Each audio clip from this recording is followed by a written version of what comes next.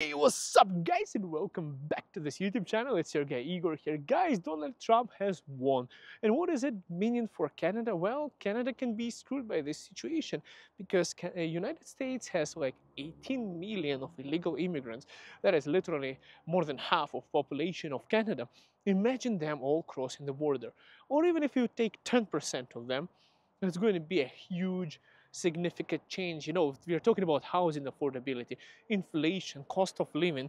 Just imagine that were to happen.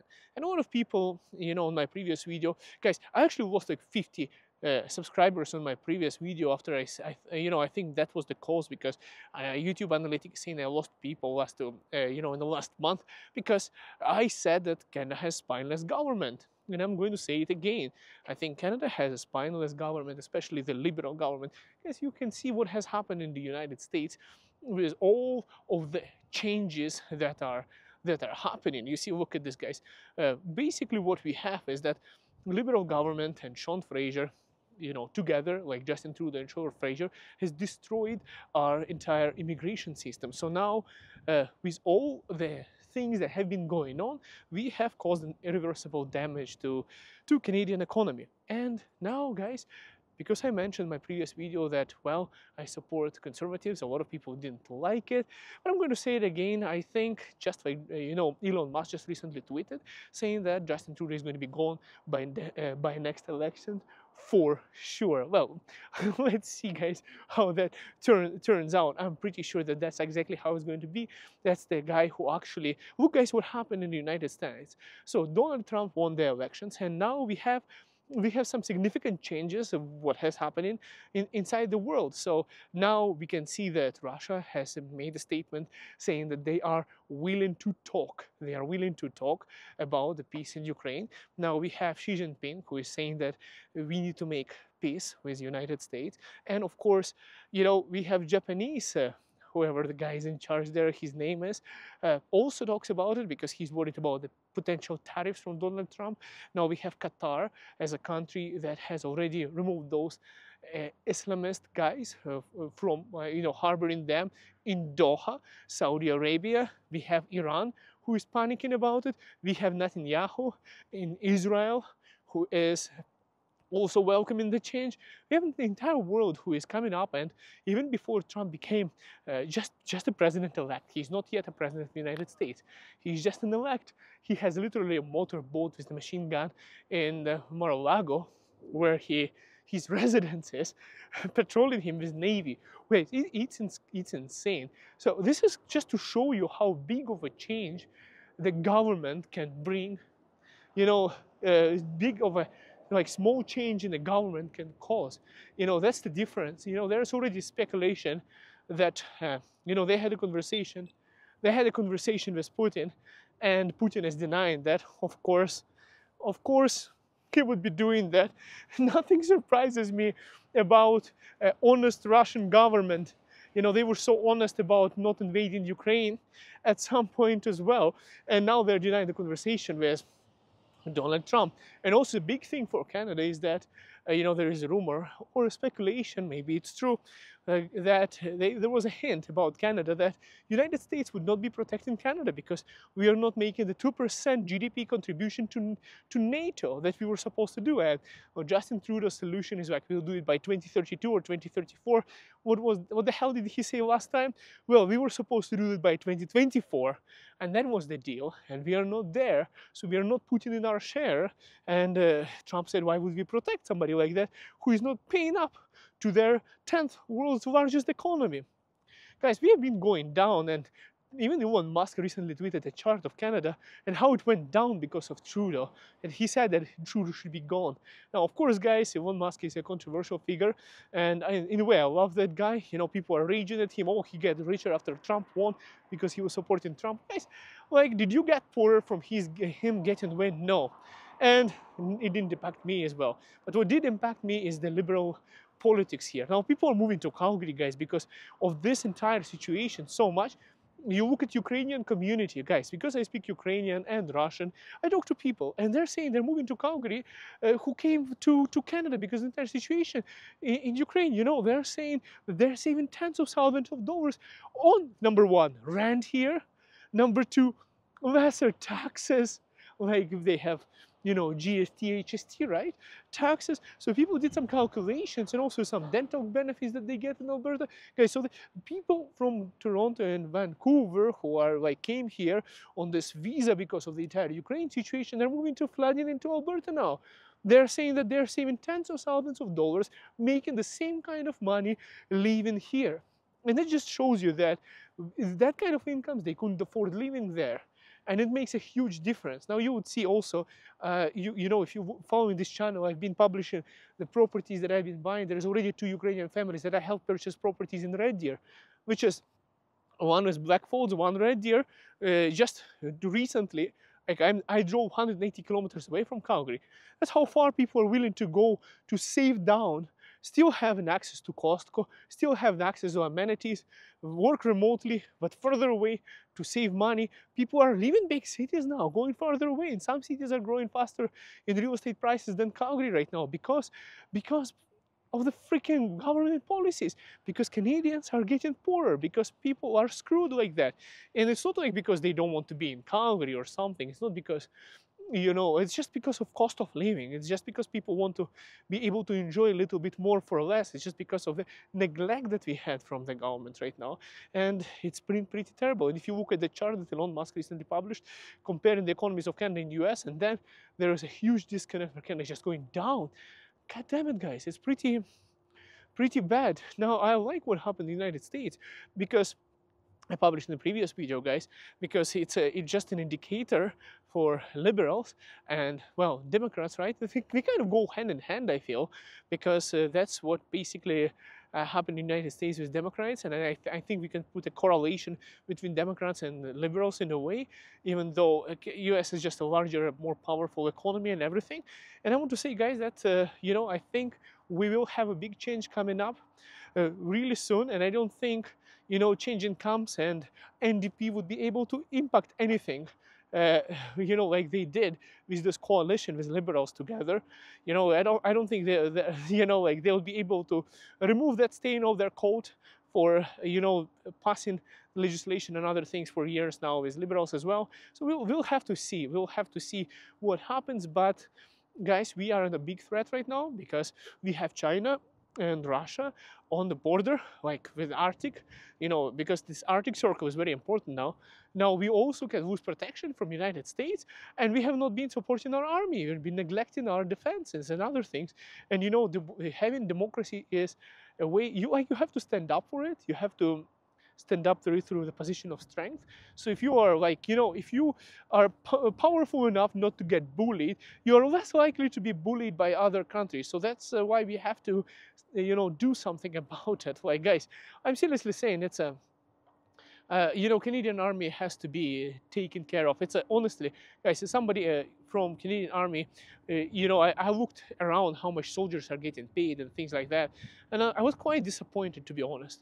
I was like, are you kidding me? Like, is that how much money they get paid to risk lives for this country, for doing such a noble job?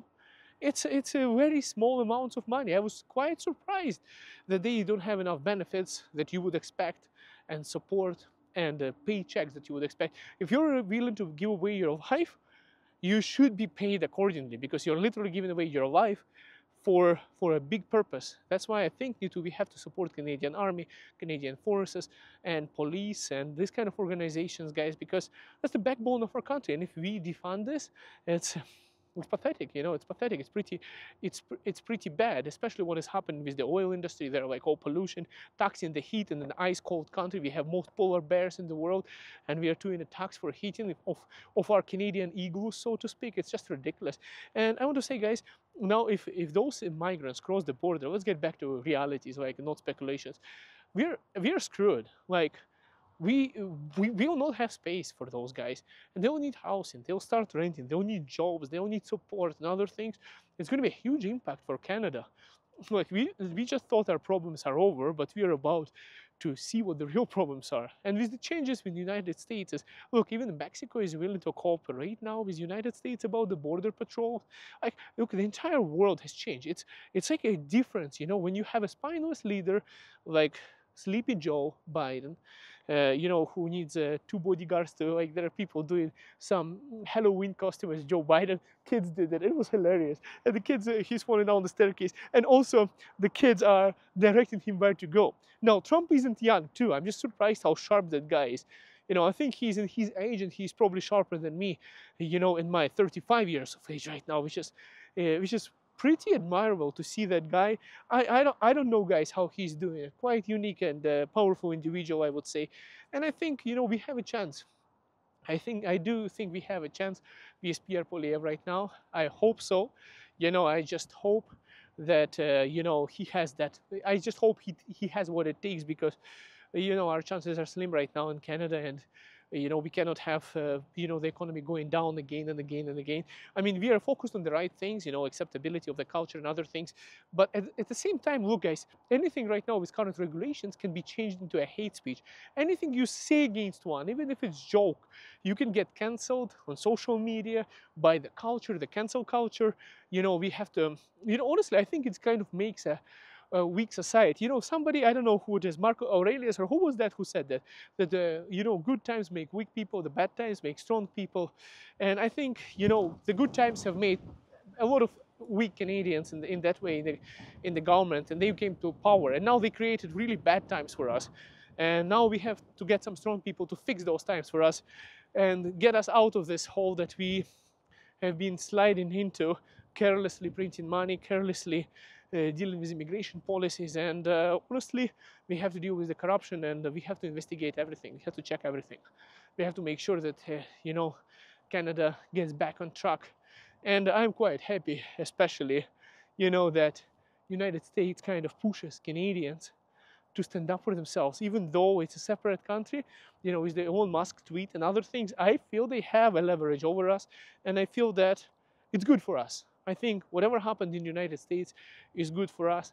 Now we just have to stand up for ourselves and do what's good for us as well. Not like, guys, I'll tell you something. People don't realize it. I come from a country, and it happened in the United States. Just watch to Joe Rogan, where they had agents sent in to create riots. So, I come from a country. How it happened in Ukraine before the invasion happened is that, people were actually, for example, you know, uh, protesting, right? In downtown, everything was peaceful. The government sent its agents, paid agents, to create riots. They were dressed up as civilians, and they started fights and creating unrest. And that's how there were people actually shot for protesting in downtown by the president who ran to Russia. And that's how the invasion of Crimea happened and everything, because he was a puppet of Russia. Guys, this kind of things, they are not like one-off. They've been happening, and they've been happening, and they will be happening, both in Canada and the United States. This guy is just going to run me over. You have to watch where you're going.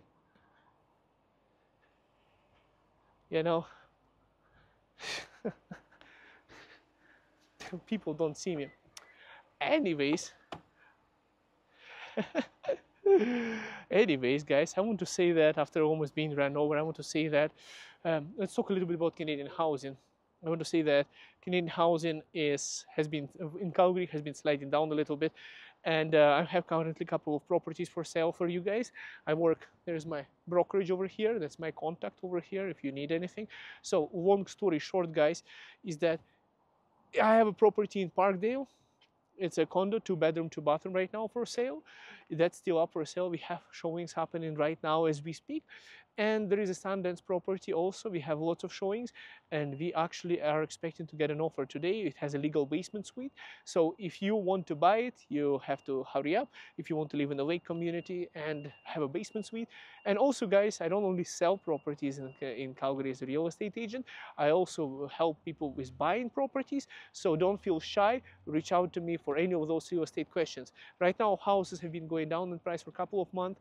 Apartments have been slowing down. Canada has got us into a ridiculous housing situation where a lot of people are locked by their houses in Toronto because the prices went down, because they were overinflated by the Liberal government. Now they're cutting down the they are cutting down the interest rates. Well, let's see how that turns out. So the interest rate cut number one was 0.5%. We are expecting another one. Then by December, by another probably 0.5%. Let's see how it goes out. They're trying to rescue the situation and undo the damage that have been done. It's not going to be that easy. We are just in a panic mode economy right now. And there is also speculation what's going to be happening in the housing market. And the speculation is that I already have a phone call from a person who is calling me, and he's like, okay, so the interest rates are cut. What's my budget? I'm like, talk to my wife. She's a mortgage broker with DLC Clear Trust Mortgages. And he's like, oh, my budget just went up. He's like, so can we buy in December before anyone else is there? Because if they do another cut by 0.5%, their budget is going to go up. Now they can afford what they could not afford because of their incomes and because of the interest rates and the stress test. And now people's budgets are going up. And once everyone starts running, we are going to have another boom. Now we have a speculation between the realtors. Some realtors are telling me Igor is going to be in the spring, and other people are saying, hey, Igor, it's going to be probably 1.5 years from now. And we have a disconnect between agents speculating and arguing with each other on this topic, because some people are saying that, for example, why it's going to be 1.5 years after is because first United States first, Toronto and Vancouver is going to boom, and then those people would be able to unlock their mortgages, and then they're going to be able to get out of there and go to a place which is better, which is Calgary, and then it's going to be insane market in Calgary. But other people are saying, yeah, don't wait for that.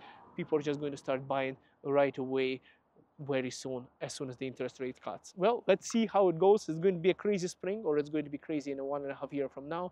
From my experience right now, guys, there is another beautiful property that's going to be coming up very soon for sale. Luxurious property is currently getting renovated for sale. It's going to be coming up for sale in 1.5 months, guys. And there is one more property in Marlborough that's getting renovated right now. That's going to be getting up for sale somewhere by the end of January as well, guys. So I'll keep you posted on this channel. If you're interested to buy something like that or invest in Calgary, feel free to reach out. And this is my contact. Thanks for watching, guys, and all the best for Canada. And we'll make this country, well, it doesn't have to be great again like United States, because we are great. We've been just misled for some years, and I will fix that. Guys, I didn't come to this country because it's a shitty country. I came to this country because it's a freaking best country, and it has to be better. Like, we have less people, we should have better country than United States. I think we can have a better country than United States. We have less people, we are a little bit smaller, but we are still big, and we are united. Thanks for watching. See you soon.